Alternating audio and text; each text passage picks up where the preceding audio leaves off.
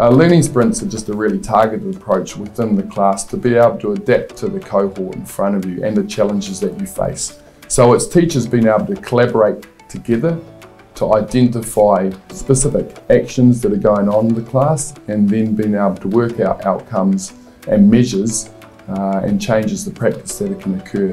And the whole idea is about teachers collaborating, and you get the best outcomes with the more you collaborate with teachers. So if you identify a learning need, or maybe through your formative assessment something that there is a gap, it might be a practice that needs to change, so you get together with those teachers and then there's a targeted outcome in a really short space of time.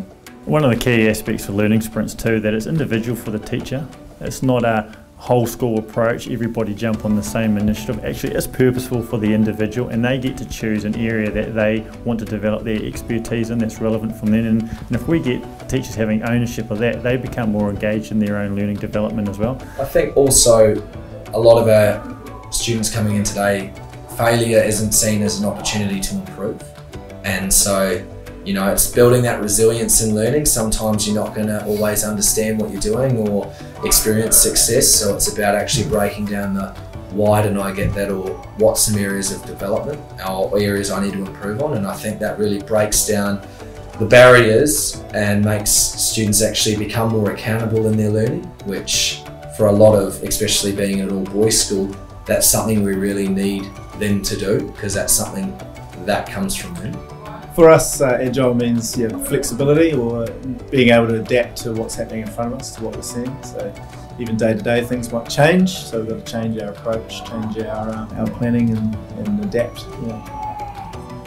We've been responsive in my department by incorporating numeracy in collaboration with our maths department. So there was a need for our boys to get more numeracy, so we used a health and PE context to deliver some meaningful content around statistics in our kind of environment.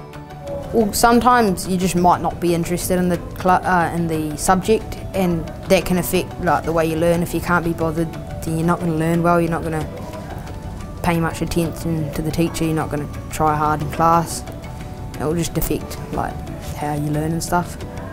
Yeah, I feel like if you're engaged in a subject that you really enjoy, then obviously you'll learn a lot more and you'll develop more with your learning, rather than if you're sort of not very happy with what you're learning, then you're not going to pay as much attention and not going to be as happy in class. We quite often share our sprints with the kids in 2-week blocks, and we make them aware to the students. So, skill development, we say we're going to work on that for 2 weeks, and this is what we want to achieve by the 2 weeks. And then we go into implementation. We let them know that the next 2 weeks we're focusing on this, and that's quite often when we do share with the learners.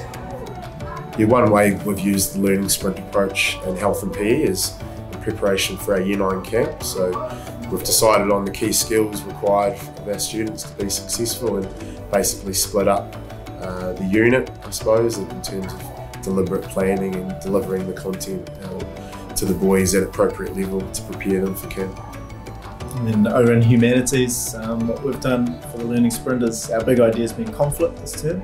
So we did a 3-week short, sharp, kind of focused unit on some area of interest for those kids. So they were able to work with different groups, not just their set classroom, and different teachers based on the area of passion.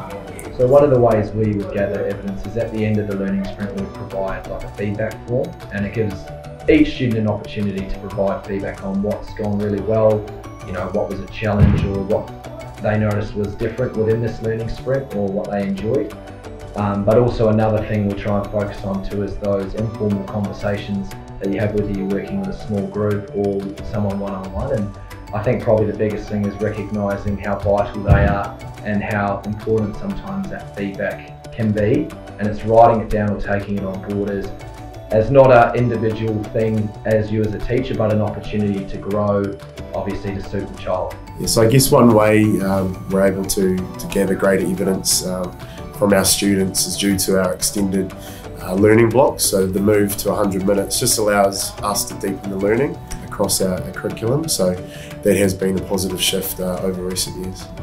And also I think it's important that it's about understanding the learner and knowing the learner, so priding ourselves on trying to recognise who that student is and how they best fit in the classroom. So how we try and cater within a learning sprint there is trying to provide every student with the opportunity to experience success. So whether that's, say, having a clear outline of what someone can do by the end of the lesson or by the end of, say, this fortnight or whatever, it's about letting that individual experience individual success in their own sort of, however they are working as a learner.